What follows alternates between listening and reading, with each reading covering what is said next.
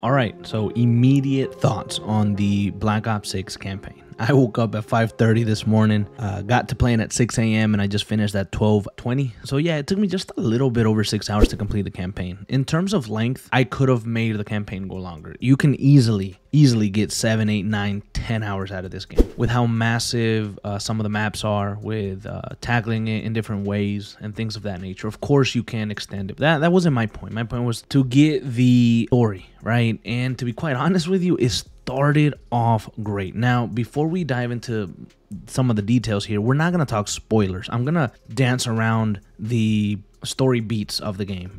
What I am going to talk a little bit about is what I liked, I guess, and really what I liked is the cinematics looked sick. They looked like out of a movie. Like, they were one of the crispiest cinematics that I've ever freaking seen. They looked really, really, really good. And I can tell that the game took 4 years of development because Call of Duty Black Ops 6 takes risks. You know, if you wanted something a little bit more riskier, different than Modern Warfare 3, it's night and day. I mean, if you go and play the Modern Warfare 3 campaign and then you come and play Black Ops 6 campaign, it destroys it in every way possible. The first few missions were really, really good. They were good in the espionage way. You can plan and kind of find ways to tackle the missions, and everything just seems really cool. You got Woods talking to you in your ear. You got other members of the team talking to you, and you guys are feeling like a unit. They did expand on the open combat missions that we got in MW3. Now, initially, I didn't like that. I thought, you know, this is gonna feel bad. I don't want to do that, because I was thinking if they were gonna be similar to the MW3 open combat missions, which were just a rehash of Warzone assets and whatnot. But this one was completely different.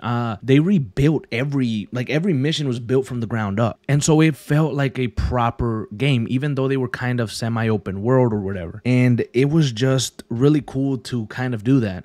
There was also a mission in particular where we're in Q8 and the map opens up and you're riding a car and you got all of your teammates on it and you guys are like tackling some missions. You can tackle some side missions, help out other soldiers, and it's massive. When I say it's massive, it reminded me of Naughty Dog's Uncharted 4 level when you kind of opened up in the desert. I can't remember where you were in Uncharted, but you start navigating and looking for stuff with Drake and Sully. And I just thought, wow, it took me literally to that moment. And I was just thinking, like, this game is really freaking good. The story itself was and still is a bit confusing. I'm gonna have to decipher it and watch the cinematics over and over again and work that out in my head. But overall, it was decent. The story itself, I guess, to go back on that point, is, and these are raw thoughts. There's no script, there's nothing. I'm just talking right now to you guys at like 15 minutes after I finished the game. And like, just right off the bat, I think I'd give the story like a 5 or 4 out of 10. And I'm not, this isn't indicative of the game levels or the fun factor, because it was fun and different. But there was just something about the story that just, I don't know that it clicked all that much for me.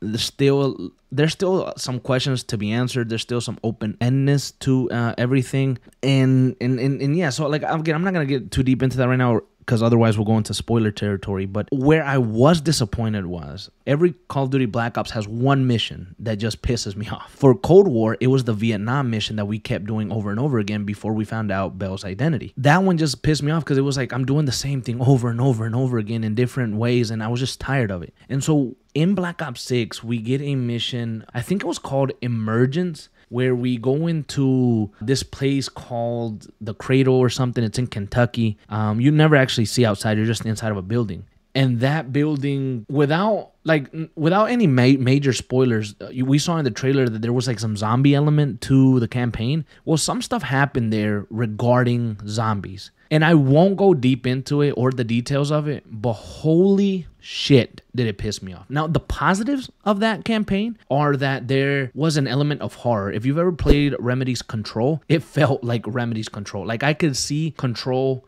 having a massive, massive influence on Emergence as a mission. I mean, it was like, I can't tell you guys how similar it was. And I loved the game Control. It was a different type of horror, and Black Ops 6 like imitated a little bit of that, put their own spin on that, and they gave you, for that particular mission, it was like a horror game. Did I personally like that? No, because I don't like horror games. I don't play Call of Duty campaigns to experience horror, and I'm not talking like the war. I'm not talking that type of horror. I'm talking about like scary jump scares or zombies mode. You know, I'm not in there. I'm not playing campaign because I want to play zombies. There's some people out there that hate zombies, and if they get to this part in the campaign, I think some of you guys are going to be pissed off. I mean, because it's not a walk in the park either. Like, it's not a walk in the park to get through some of these it's not a walk in the park to get through that particular mission. And it's somewhere in the middle of the game where that happens. You find out some pretty cool things, like some important lore about some characters, but it never gets addressed again after that. Low key, it doesn't. Like, maybe I missed something again. I got to go over this, but I don't understand what the hell was going on. I understand what the character meant to that mission. I understand what it involved, but what was the point? Now I know that, but now what happens now, right? And I don't know that it was ever addressed again. So after that mission, it took me like an hour and 15 minutes to complete by itself. And I'm thinking to myself, like, holy shit, man, that mission was awful, god awful, because it shot the pacing right in the kneecaps, like they shot my boy Woods. Like, the pacing was up, and then you hit this mission, and it kind of like, you forget that you're playing campaign, and you think you're playing zombies or a horror game. And then when the mission finally finished, we moved on to some other stuff, and it seemed to get a little bit better. We started rolling again. We started picking up momentum. Everything's getting cool. We play this awesome mission when we get to see another friendly face from Cold War, and it's in Kuwait, and it's in an airport, and it just felt military. It felt 1990s. It was so freaking cool. One of my favorites. It might have been my favorite mission. And then right after that, we end up heading back to Vorkuta, because we always got to go back to Vorkuta in Black Ops games, and we get this massive mission that just was a pain in the ass to complete. And it was because it was an open combat mission. It felt like one similar to the MW3 with Captain Price, where you're kind of trying to get the gas that's dangerous. It's basically that mission in Black Ops, and it's in Vorkuta, and there's snow. And again, there's different ways you can tackle it, but it just seemed very like, let's check off a list. Let's check off a list. That's what it felt like. It felt like you got to get 1, 2, and 3. You got to get all of those 3 things, and you got to move on. And I get it, but it became repetitive because we did a little bit of that in other missions. But after that mission, we get more zombies, more horror again, a bunch of hallucinations with a certain character to try to find their background. I'm not gonna tell you if it's a boy or a girl, because you might decipher it there, but you're trying to find out their background and their history and why it happened. And so you go into their mind, and it just turns once again into a horror game. It turns into a horror game for like another hour. So it's like you got like, the game is about 6 hours and a half long if you're like kind of just going through the main missions. And 3 of those hours is maybe hallucinations, maybe zombies, maybe horror. So it just felt like 2 completely different games. And I kind of didn't like some of that stuff, because I was expecting that we're going to see Saddam Hussein, we're going to see these other members of history, and we're going to be tearing up some secret operative missions and yada, yada, yada. But it was a little of that, a good chunk of that, but then you had a bunch of zombies and hallucinations and altered personalities, like an evil version of a person, right? Like you literally have a character that you see, that you know, and then there's an evil version of that person. And their face is all messed up, and they got red eyes, and they're telling you like, no, you come here, you're gonna do this. And I'm like, what the fuck is going on here? What the fuck are we doing? I thought this was a military game. I thought we were, what?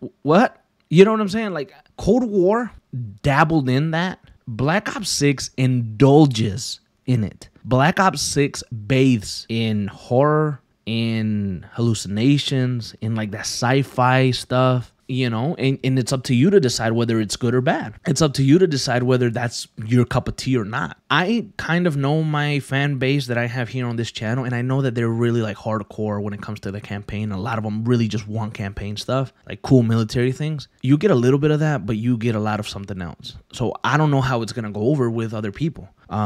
I love video games. I'm not just a Call of Duty head. You know, it's not the only. I play a bunch of story modes. I have so many story games that I've played. So this reminded me of a lot of different things. I can tell that the game took a long time to make. I can tell that they put 4 hard years. I can tell that a lot of things were thought out very meticulously. I can tell that they took freaking risks. You know, it might be one of the Call of Duties that took more risk than I can remember, to be quite honest with you. It was cool and it was a little fun. It was fun. Like, you know, it is what it is. There's a lot of stuff that I did not like, though. It's not exactly what I expected it to be, but I'm not gonna I'm not gonna shit on it. I am gonna talk in detail about the stuff that I did not like in the other videos, don't worry. But as far as my raw thoughts, that's what they are. I hope I didn't divulge too much. I'm gonna go over the story and I'm gonna try to figure out some stuff, and you know, we'll be making up some other videos as we go along. But yeah, Call of Duty Black Ops 6, not what I expected. You know, good or bad, I don't know. If I had to give it a rating, raw thoughts, 7 out of 10.